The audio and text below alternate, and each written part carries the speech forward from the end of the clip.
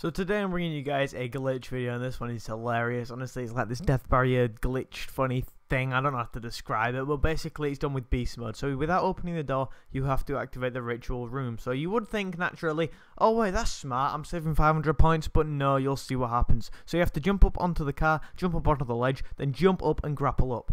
Then you also have to turn around straight away, and you actually have to grapple to the ritual room straight away. So it's quite difficult, I guess, but yeah. So then after that, you want to make your way up over.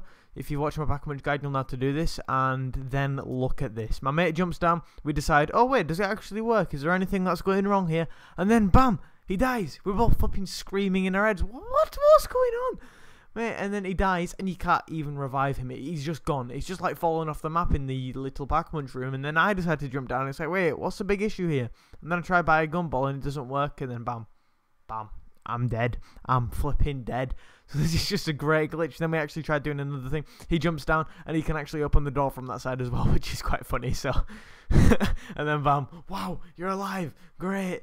But yeah, that's pretty much it for this video, guys. If you enjoyed, then leave a like. If you're new, then subscribe and comment anything you'd like me to do next. So without further ado, goodbye.